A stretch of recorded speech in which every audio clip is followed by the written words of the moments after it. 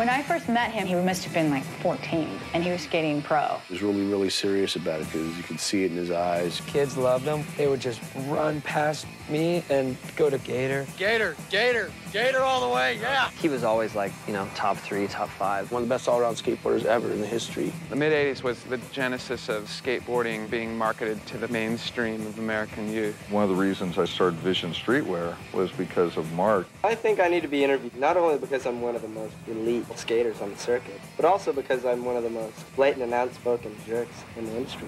We created a tour to raise the level of awareness. Gator was clearly a star of the tour. We created a huge press image for him. He took it upon himself to get good, but the entire business and marketing to the point where he got very good at it, maybe too good for his own benefit. Fame is one of the worst drugs of all.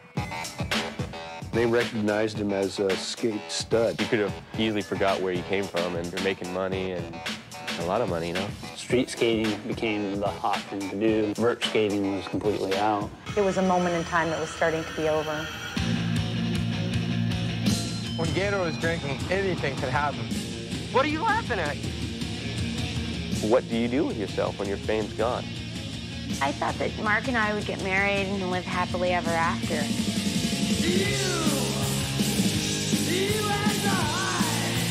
It's all bad. I just hope that he realized how he affected everyone's life.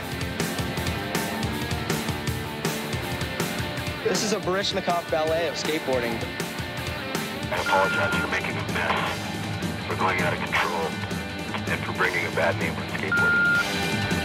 How do you plead to that charge? Guilty.